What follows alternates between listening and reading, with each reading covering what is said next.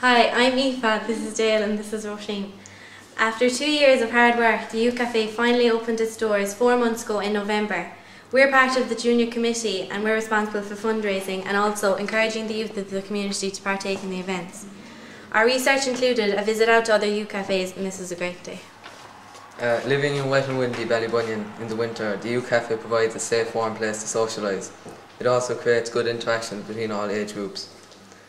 Each night at the Youth Cafe we play Xbox and darts.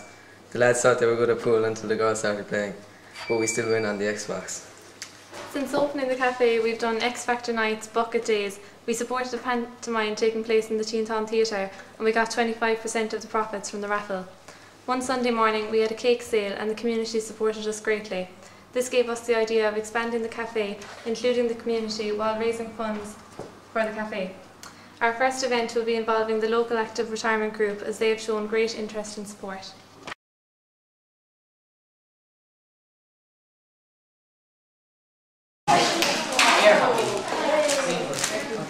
From Limerick? Yeah, I see.